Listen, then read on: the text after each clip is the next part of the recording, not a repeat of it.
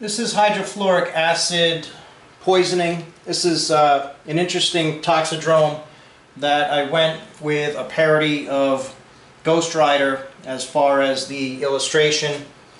Ghost Rider is a character from Marvel Comics who rides a motorcycle, and in this particular poisoning, one of the potential exposures to hydrofluoric acid could be rim cleaner to clean the rims of his motorcycle.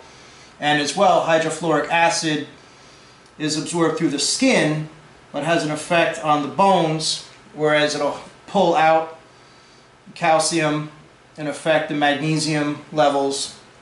So I thought of the skeleton with a leather jacket with his hand flaming on fire, because that's how painful this condition is going to be for the patient.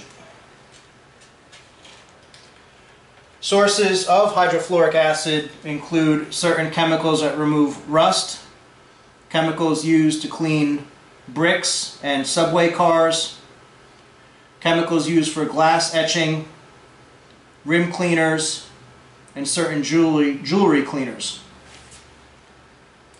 Classic story for hydrofluoric acid poisoning is going to be a glass etcher that comes into the emergency room, or any individual using these chemicals that absorbed a significant amount through their skin, coming to the emergency room complaining of severe burning pain on their hand several hours after exposure. The pain is going to seem way out of proportion to the extent of the individual's burns. They're going to complain of a deep burning pain at the site of exposure. Checking labs, you'll find hypocalcemia, hypomagnesemia. As well, they might exhibit signs and symptoms of hypocalcemia, such as muscle spasm, Chekhov's sign, and Trousseau sign, hyperkalemia, and with these various electrolyte abnormalities, there's going to be EKG changes. EKG changes can include QT prolongation, peaking of the T wave from the hyperkalemia.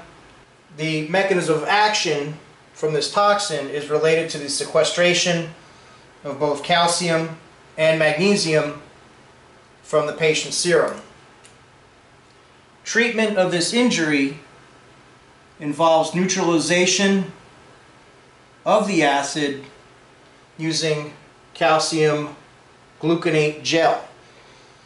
In cases of a pinch where you don't have calcium gluconate gel, you can take Tums, which is calcium carbonate, smash them up and pulverize them, mix it with a jelly such as a lidocaine jelly, fill up a glove with that fluid and jelly mixture you've created, and put it on the patient's hand. In severe cases, the patient might require intra-arterial calcium gluconate to help neutralize the acid and prevent further electrolyte dyscrasia. Patients that have this type of intoxication are going to require cardiac monitoring, frequent EKGs, and as well as serum electrolytes.